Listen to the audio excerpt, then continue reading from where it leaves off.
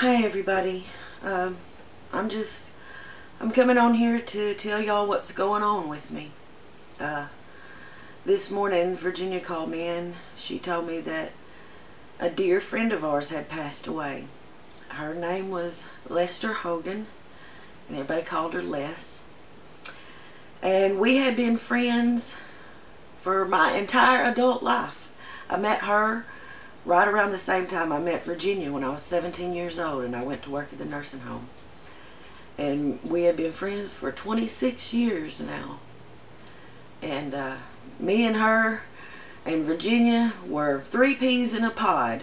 We were together all the time. We worked the same shift, the same schedule, and we rode together for years and years.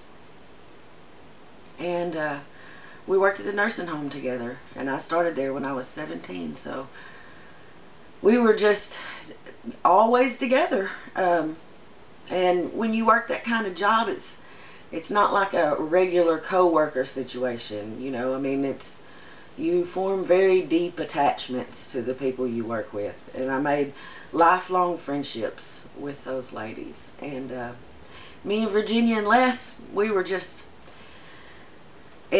always together, and three peas in a pod, you know. And I guess now we're two, huh, V? So yeah, I got that news this morning, and I still had to get around and do all my regular crap. And so anyway, I had to go by the bank, and I had to go by the post office and everything. And so then I stopped by Virginia's and gave her a mask that I had made her, and we talked a little bit. And then I had to go shopping, so I was going to another place to go shopping. It took me about 30 minutes to get there. And the whole time I was driving, I was just thinking about my friend. I was just thinking about Les. Not really in a sad way, but I was just thinking about her. I was thinking about what she looked like, what she sounded like, just things about my friend. You know, she was kind of tall, slim. She kept her hair real short. She had dark eyes, you know, almond-shaped eyes, real pretty. I always thought she put me in mind of those pictures of the African ladies with like a pot on their head and those real colorful sarongs with the long neck, real graceful, long limbs. I always thought Les was real pretty and put me in mind of those pictures of those ladies. And I was thinking about her, you know. I was thinking about, she had long nails. She kept her nails natural, and she took good care of them. And she used a certain kind of clear nail polish on them that it was like a nail hardener. And she always had long, pretty nails. And anyway, I was just thinking about her, but I wasn't sad. I was just thinking about my friend. And I got to town, and I had to go to Walmart, you know, and I don't go very often. I try to go as little as possible. And I haven't been to that particular Walmart in several weeks, like over a month. And I didn't know that they were making the lanes one way, like the aisles that you're shopping, you can go only one direction down the aisles. And it wasn't very apparent, and they had some little stickers on the floor, but they were small, and I didn't notice them. I was distracted.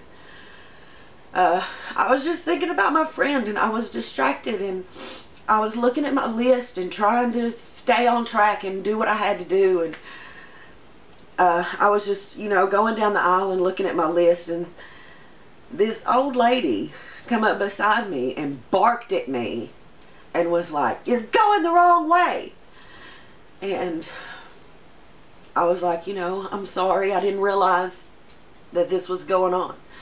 It wasn't going on like this last time I was here, you know.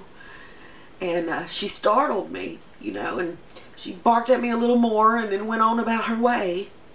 And I finished shopping and checked out all my groceries and loaded them up and everything. And I still hadn't really gotten sad, you know. I was just kind of upset from that lady hollering at me.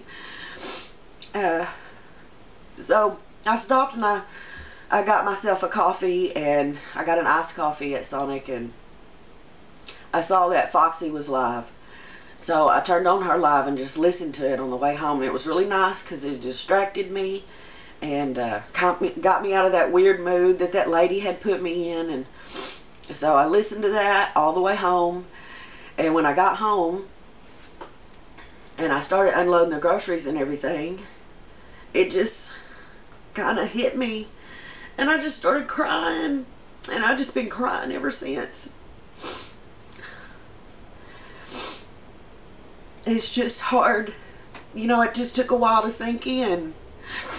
I've known her longer than I didn't, you know, my whole adult life. The last time we really spent any time together was Father's Day.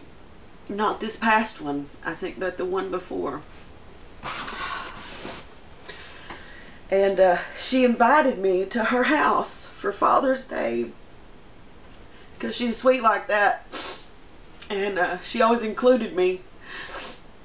And she had her whole family there. My God, there's so many people. She's a big old family. And everybody was there. And oh my God, the food was so wonderful. And we just sat around. We sat out on the porch and just visited. And ate that good food. And we drank some wine. And it was some wine my nephew had made that I brought over there. We had a nice time, and I've been thinking about that. I've just been remembering her so clearly and thinking about her so much. And ever since I got home, I've just been crying and crying and remembering my friend. I miss her so much. I miss her so much. And anyway, I wanted to come on here and tell you guys what was happening, because I'm not going to feel like doing YouTube videos for a little while. I hope I get back into sunsets and pretty flowers soon, but not right now. I'm grieving for my friend. And I wanted to, I don't know if they'll focus in very good, but I wanted to show you a couple of pictures that I have of us. This is when we went to Branson recently. Well, it's been a little while, a couple years ago. We went to Branson, and so this is Virginia and me and Les and Virginia's sister Melvina. And I don't know if you can, if it'll focus, but that's Les right there in the back. She's the tall one. And boy, we had fun when we went on this trip. It was so nice. We had such a good time. And this is us hanging out by the pool. And that's Melvina, Virginia, and me, and Les. I wish this would focus so you could see what she looked like. You see she's got those long, graceful limbs, like those ladies in the picture I was talking about. Yeah, we had such a good time in Branson. Y'all, we had such a good time. And that's my friend Les. And I'm going to miss her so much. I'm going to miss my friend. I wish that would focus so y'all could see her. And that's us. That's me and Les.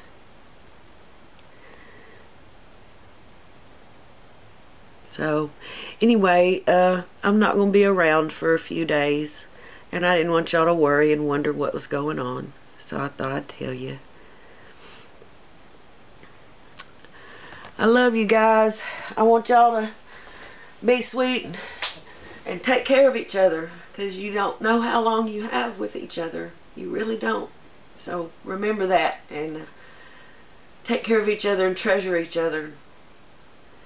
I'm going to get to work on a couple of masks for me and Virginia to wear to the services, which is surreal and crazy that I don't even know how we're going to go about that. I mean, of course I've been to dozens of funerals. I worked at a nursing home. So, but how do we do it with masks and staying away from each other? How can you go to a funeral without hugging your loved ones? I just don't even know how we're going to do it. But Rachel sent me some beautiful material that's black with some real finely done white tea roses on there. And it's really lovely, and I thought I'd make me and Virginia both a mask because I'm sure we're both going to wear black to the services. And what a weird world it is. Anyway, so that's what's going on with me. And so I'm going to be not around for a little while because I'm going to be doing other things and mourning my friend, and I'm just not in the kind of cheerful mood that I want to share videos right now. Anyway, thanks for listening to me and for hearing about my friend Lester Hogan. She was a great friend, hard worker, good person. I'm gonna miss her so much. I love you guys. Y'all be sweet.